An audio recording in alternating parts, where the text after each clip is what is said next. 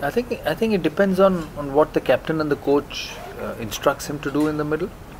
The other day I saw him play an innings against Chennai, which Lucknow won. I thought he was exceptional.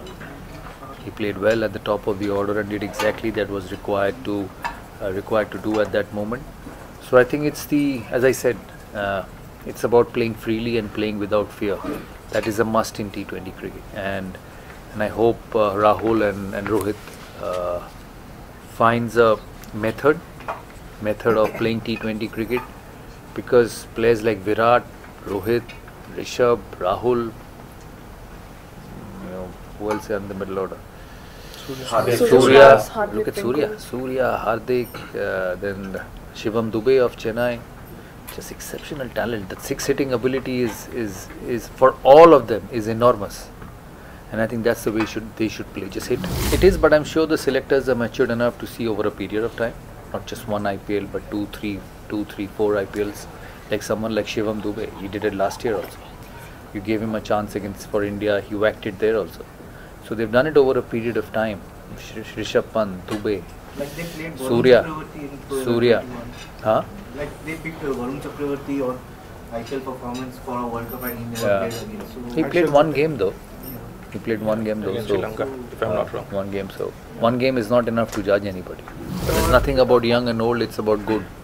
It's about how good you are, and that is important for me. No cricket. How is Jimmy Anderson playing?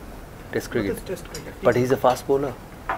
He's a fast bowler at 41, playing Test cricket and bowling 30 overs in an innings in a Test match. So there's no hard and fast rule for anything. The only hard and fast rule is talent, ability, and performance. That is important. You look at MS Dhoni. He bats for 2 overs and hits 4 sixes.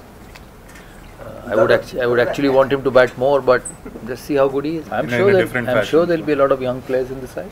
There will be young talent in this team, and I see that. Obviously, it's not right for me to take names because the selectors are there. I see young players in the side, but mindset is important. Little bit, but good all-rounders still play, isn't it? Hardik Pandya is still playing. You look at Rashid, he's playing.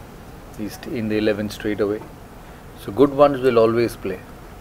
Glenn Maxwell played. Obviously, he's taken a bit of a break.